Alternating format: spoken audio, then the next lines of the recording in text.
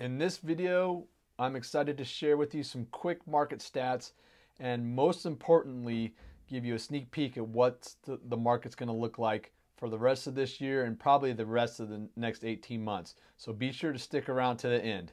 Okay, we got a lot to cover today, so I'm going to dive right in and we're just going to go through the stats really quick here. Sales price, looking at average sales price in our market of $350,000, and the trend is still heading upwards, as we can see here, and we may very well be at the top of this curve here. So let's check out days on market. Days on market's holding steady at 6 days, and as you can see, that's leveled off over the last few months, back since November. Actually, it's 6 days, along with months of supply also sitting at 1.2 months. Again, leveling off, but it is up 9% from this time last year. So that's one leading indicator there. The months of supply is getting a little bit longer. Percent of list price, still 100% right now, but we're going to circle back around to that here in a little bit. But just note that as of June, everything's still going for 100% list price. But like I said, I'll give you some more information on that towards the end of the video. So here's the exciting part that's going to show an indication of definitely a shift in the market, and the market is shifting right now. As you can see, the number of new listings month over month, so from June of 2021 to June of 2022 has gone up 2.3%. And you can see the trend here. It was down in March, that was the new listings. We had 20,000, and now we're up to 20,200. Not a whole lot, but it is on the rise.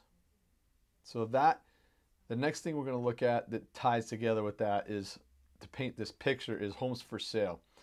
This is a significant stat because if we look at the year over year, we're up 10%, over 10% on our inventory. So the number of homes for sale is up 10%, which is huge.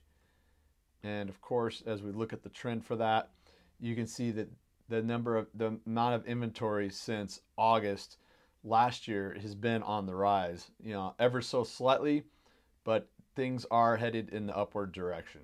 The number of pending sales, so that's homes that are under contract right now, it's actually dropping, and it's dropped 3.3% over last year. And the number of closed sales, so the number of homes sold, actually has dropped. So both of these trends are indicating market slowdown. And as you can see in the graph, the trend graph here, we've been kind of slowing down since the beginning of this year, all the way down, down, down, down. That's pending, and these are closed. The number of closed sales has took a pretty dramatic drop, and that one was the one, the 5.2% decrease from last year, and this is a 3.3, coupled with an increase in inventory.